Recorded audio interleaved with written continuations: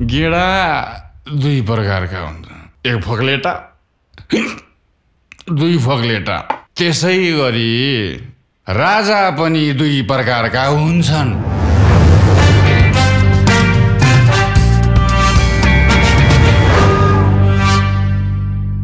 जब सौगात मल्लको दरबारमा दयाहाङ राईको प्रवेश हुन्छ, कुविन्डोको अनुहार बोकेर हिँड्ने अनुहार नै नपरेको को हो यो जन्तु भन्दै सौगातले झाँको छाड्छन्।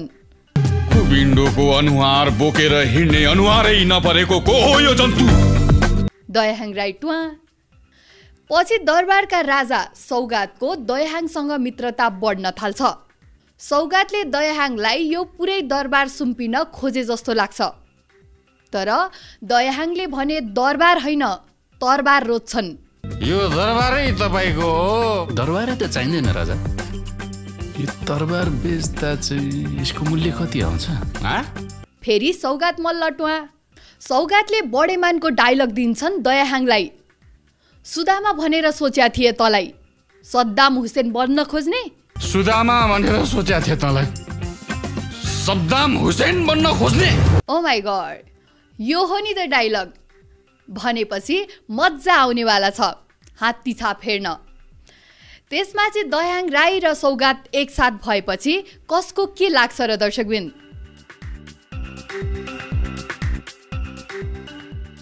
माघको 26 गतेबाट एउटा फिल्म रिलिजमा आउँदैछ। फिल्मको नाम हो हात्तीछाप। फिल्म हात्तीछापको बारेमा कुरा गर्नुपर्दा यो फिल्मको ट्रेलर फिल्मको रिलिजको 15 दिन अगाडि बुधबार मात्र रिलिज भयो।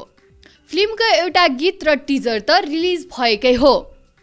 फिल्मका कलाकारहरू पनि प्रचारमा दौडधुप गरिरहेका छन्। अब निर्माण पक्षले यसको ट्रेलर रिलिज गरेको छ। हामी आज यही ट्रेलरको विषयमा चर्चा गर्नेछौँ, किनकि यो फिल्मप्रति सिङ्गो फिल्म क्षेत्रको नै आशा उच्च छ। यो फिल्म चल्छ भन्ने विश्वास धेरैको छ, किनकि नेपाली फिल्म नचलेको त 3 महिना भइसक्यो। हात्तीछापले नेपाली फिल्ममा दर्शकको अब कस्तो कथामा फिल्म हेर्न चाहन्छन् भन्ने सङ्केत समेत गर्दछ। फिल्म हात्तीछापलाई सिमो सुनवारले निर्देशन गरेका हुन्। फिल्ममा किरण नेपालीको प्रस्तुति छ। अब हेर्नुस् त अहिलेको फिल्म बजार कसको छ? दयाहाङ राई र सौगात मल्लको छ। अब यो फिल्ममा पनि यी दुवै नै छन् भनेपछि फिल्मले इनिसियल व्यापार त यसै पनि उच्च गर्नुपर्ने देखिन्छ। अब फिल्मको ट्रेलरमा के छ भन्ने कुरा आउँछ। यो फिल्मको ट्रेलरमा कमेडी भरपुर देखिएको छ। दया सौगातको साथमा विजय बराल, बुद्धि तामाङ, विल्सन विक्रम राई, पुष्कर गुरुङको कमेडी भरपुर छ। अनि अरू के छ? फिल्मले भूकम्पको कथालाई पनि उठान गरेको बुझ्न सकिन्छ। फिल्मको ट्रेलरको सुरुवातमै भूकम्पको कुरा उठाइएको छ। फिल्मले नेतालाई देश बनाउँछन् भनेर भोट दिए पनि उनीहरू व्यक्तिगत मोज मस्तीमा लागेको भनी देखाएको छ। यसमाथि दया र नायिका उपासना सिंह ठकुरीको प्रेमको कुरा त भइहाल्यो। अब मुख्य कुरा सौगात मल्लको गेटअपले चाहिँ ओहो यो के हो भन्ने बनाउने रहेछ। उनलाई बोतल राजाको रूपमा प्रस्तुत गरिएको छ।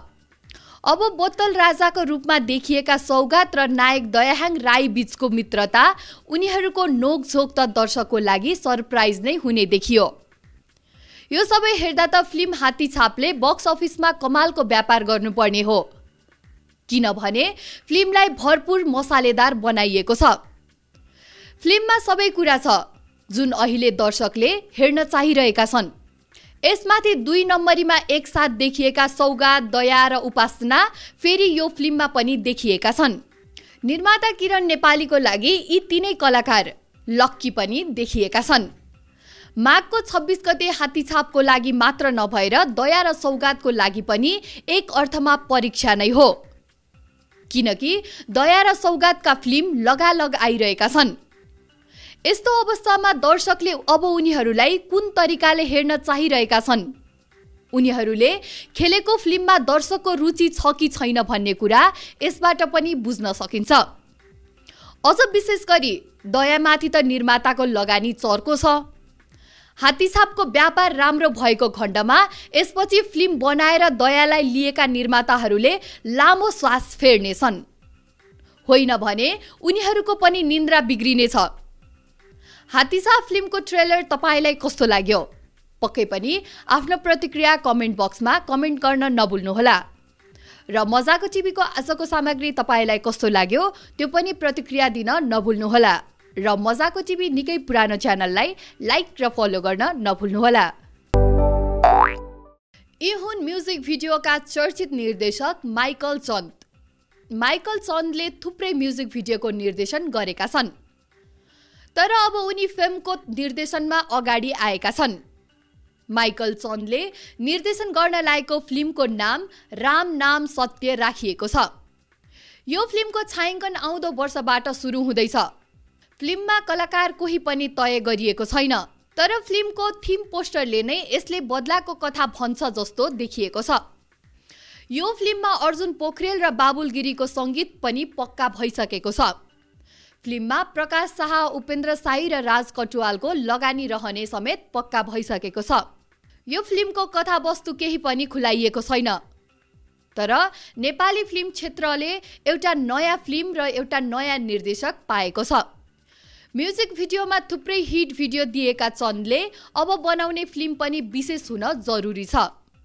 नेपाली फिल्म क्षेत्रमा केही न केही नयाँपन दिन आवश्यक छ। आशा गरौँ यसमा माइकल चन्द सफल हुनेछन्।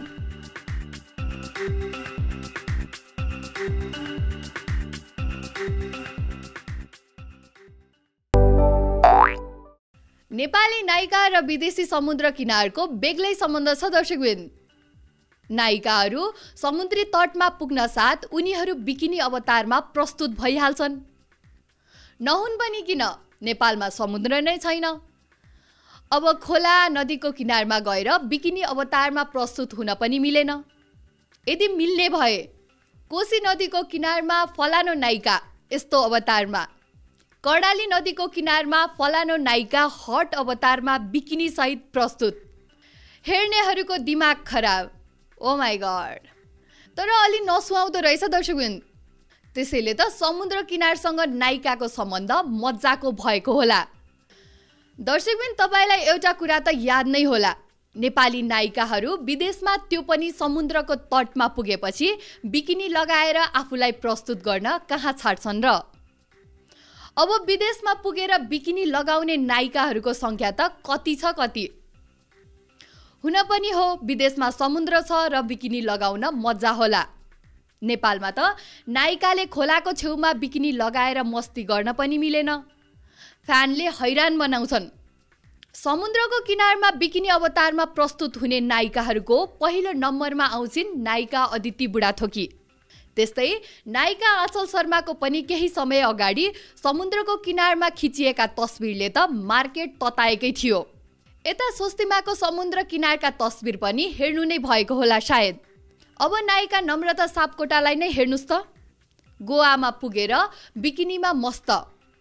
उसो त उनी योगा गुरु पनि हुन्।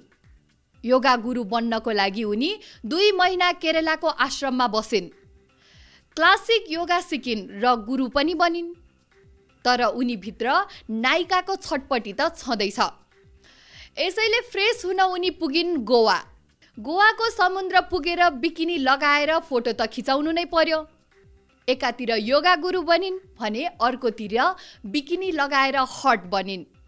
कामको कुरा गर्दा नम्रताले अभिनय गरेको फिल्म नम्बरी सुन रिलिजको लागि तयारीमा छ। तर माघको 18 गते रिलिज हुनुपर्ने फिल्मको प्रदर्शन मिति पछि सरेको छ। अब यो फिल्म कहिले रिलिज हुन्छ पत्तो छैन।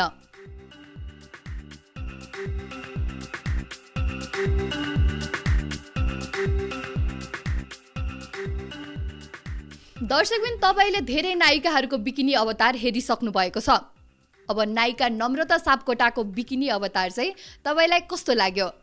आफ्नो प्रतिक्रिया कमेन्ट बक्समा कमेन्ट गर्न सक्नुहुन्छ। यस्तै मज्जाको भिडियोहरू हेर्नको लागि आजै सब्स्क्राइब गर्नुहोस्। मज्जाको टिभी, रमाइलो छ।